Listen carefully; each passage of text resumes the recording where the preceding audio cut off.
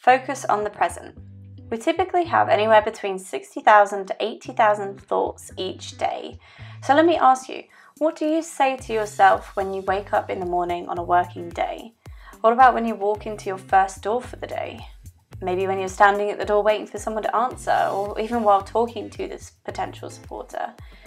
What are you thinking when you're walking in between doors, and how do you feel after a no? What about a few hours of no's? What about after a sign-up? And let me ask you, what do you say and think to yourself about the job while you're working, when you're not working, when you go to bed at night, after a good day, or even after a bad day? Reality is a selective act of perception and interpretation. A shift in our perception can help us break old habits.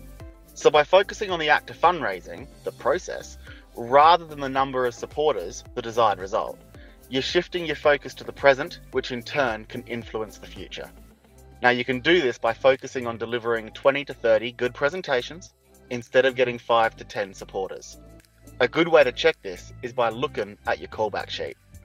With good notes on your callback sheet, you'll be able to see if you need to improve concern handling. Maybe your presentation structure, maybe you could improve your ask or the consistency of your ask.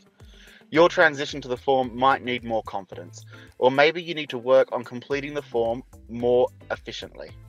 Consider whether you need to build more rapport or be more concise with your presentation.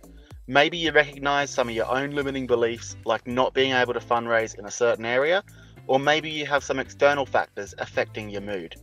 These are all things that you have control over and you can change. Stop worrying about the what ifs and the future scenarios that may not ever happen, and focus on what you can do now to change the path of your day.